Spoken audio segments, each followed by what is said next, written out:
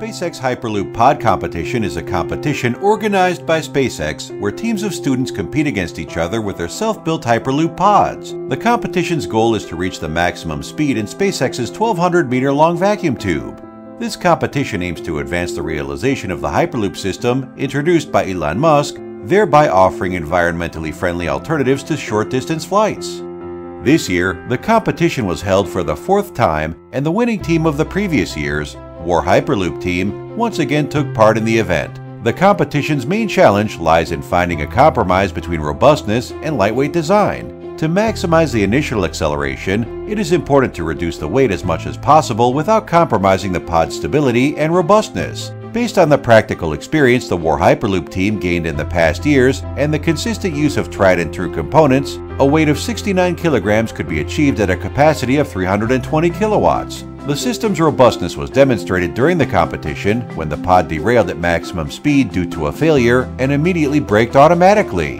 The derailment damaged the body and the pod was no longer operable. However, despite the damage, the electronics were still fully functional and the pod was able to continue sending important data to the ground station for analysis.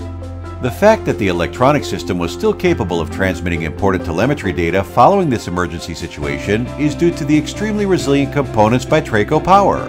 Traco Power DC-DC converters were installed in the pod to reduce the voltage from 24 volts to the 5 volt required for the computing chips. Overall, the pod contains 3 different boards on which Traco Power components are installed. The main board is responsible for navigation and for controlling the motor controllers. The high voltage board is responsible for the voltage monitoring as well as the battery box's circuit logic, while the telemetry board is used for the information transfer from the main board and the high voltage board to the ground station.